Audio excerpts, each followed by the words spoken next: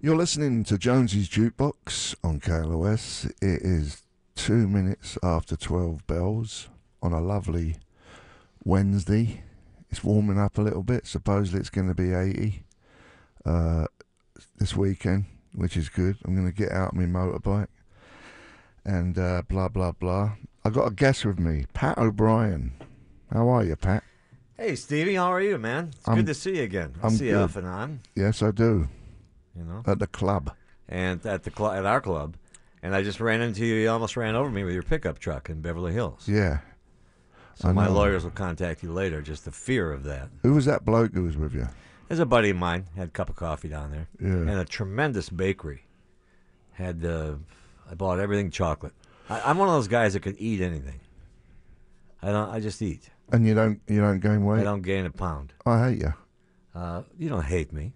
But I breathe and I breathe air and I gain weight. Yeah, but you look good. Yeah, but if I get rid of that. You can get rid of that. All you have to do is stop eating. But go to a salad bar. Have you always been slender? Always been slender. You've never, even as a kid, you never was heavy. My nickname was Rail Job in high school because I was so thin. You was even skinnier than you are now. Well, I'm Or thin. you're the same. I'm thin. The good thing about I hate skinny. The good thing about you is your clothes always fit. I go up and down, so sometimes I'm heavy. I'll buy all these clothes, then I lose a bit of weight. Then none of them clothes fit. That's the good thing about being.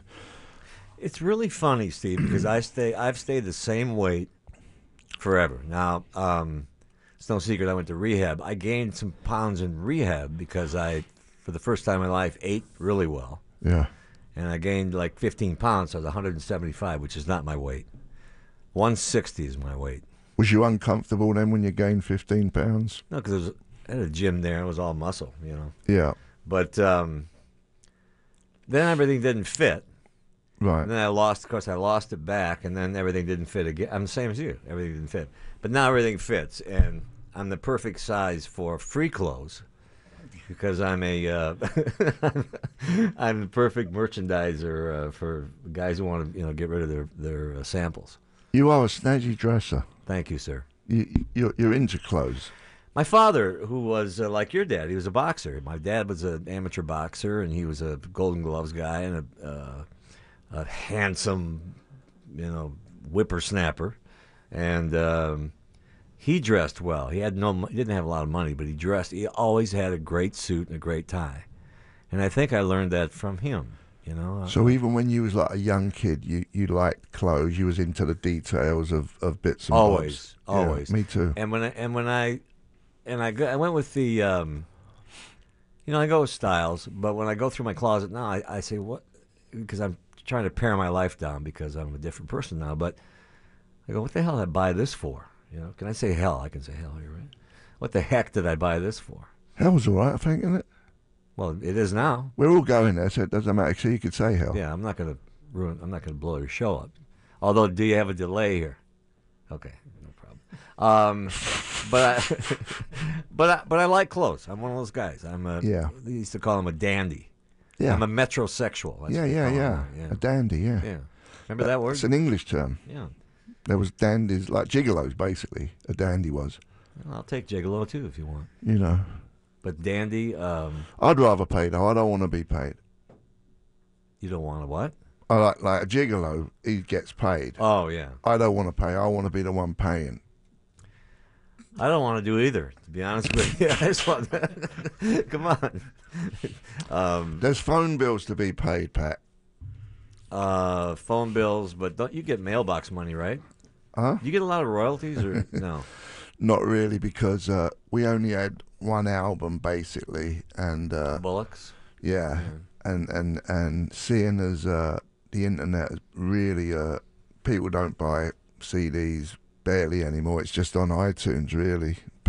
Or Spotify. Yeah. And I think they're starting to figure that out now. I think some money is coming through for some artists. Otherwise, the Beatles wouldn't have gone on there. Digital, right? Yeah. But digital money for airplay. The last 5 years have been a nightmare for the music business, as you know, because it's just, a new album comes out and it's on Spotify that day. Yeah. And you just get it free. Yeah. So why would you... All your albums are on Spotify. all one album. Well, Bullocks is there, and then the one we all interviewed and all that. Oh, there's a few, yeah. The Rock Yeah. and Roll Swindle. There's interviews Right. ones, yeah, but not a lot, But they're there. Yeah, And, as Ringo says, have another freebie. yeah, yeah. We don't make as much dough as we used to, Pistols, unless we do. But you guys didn't care, right? I mean, you don't. I didn't care when I was 19 or 20. I Exactly. care now. Well, I'm 60 now, and I'll take whatever I can get at this stage of the game. I'm not the same person as I was when I was 21. it's one of those things. You get old, and you still can do what you can do, and you do it. Yeah, I'm enjoying. How about that sentence? You do what you can do, and you do it. That will not be seen in any quotation book.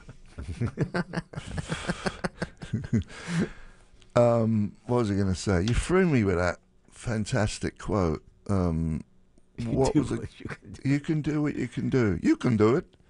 When I had when I went down about 10 years ago from alcohol and all that, Do you tell everyone you're a sober person? I have no anonymity, Mm-hmm. and I don't really believe in it either, because I help more people by them knowing that I'm an alcoholic, and I don't have as much time as a lot of people, but I have almost How 8 long? years. 8 years. Yeah, which is a good chunk.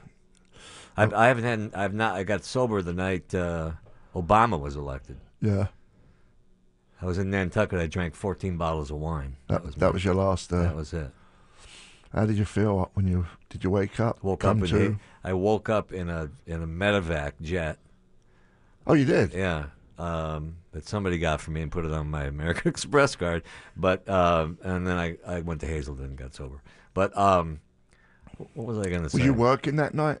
Was you doing some? No, kind I of was work? watching the election returns. Oh. So I have not had a drink during the Obama administration. But anyway, we were talking about anonymity. Because people know that I'm an alcoholic, and once an alcoholic, you always are. So I get to help a lot of people that way, Steve. Because they'll come to me and they'll call me. Yeah. A lot of people. What, people in entertainment? A lot of Sports? entertainment people, politics, a lot of sports guys. Or their agents will call me, somebody's in trouble. And I do spend the time with them. Yeah. I do. It's very important for me to help other people and let them know that there's another way out. Yeah. And by the way, everybody we know is sober anyway. So Yeah. And also that's the way it works. You have to give it away and help others in order to keep it yourself. I mean, they can. I don't talk to anybody who calls me and they're so high and drunk they can't talk. That's pointless. I said, call me back tomorrow. Yeah. And I do when people are locked in a hotel room.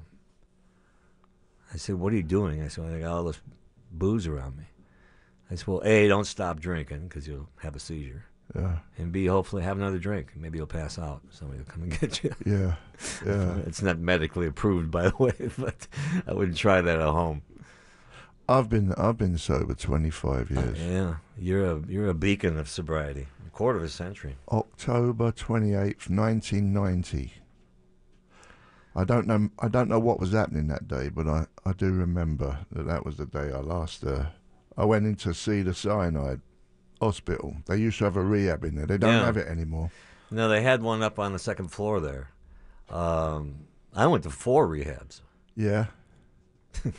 Actually, I'd like to go back. Not for alcoholism. I liked rehab. It's a good group of people there, and they take care of you. You don't have to do anything. Well, you can. Pay them $40,000 and you leave. Yeah. Hold on a sec. Before I forget, we got to give away.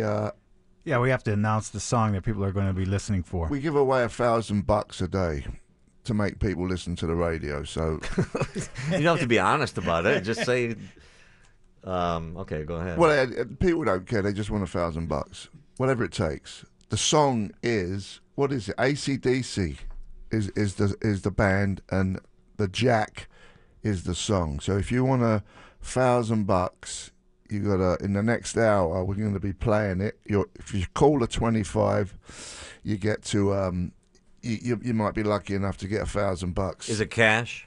I don't know. Is it cash? I can't say for sure, but it's real money. I'm just worried about the tax and all that. Is there tax I'd rather on it? see it be cash. If I could just walk in here and change your whole form. No, you got the cash. You're giving the $1,000 to the wedding. If I have to, I will. For you? For Of me, course, yeah. you're the man, Pat. Let's play some music. Let's play Free, Mr. Big. Yeah. You're listening to Jonesy's Jukebox, KLOS, with my guest, Pat O'Brien. Take it away.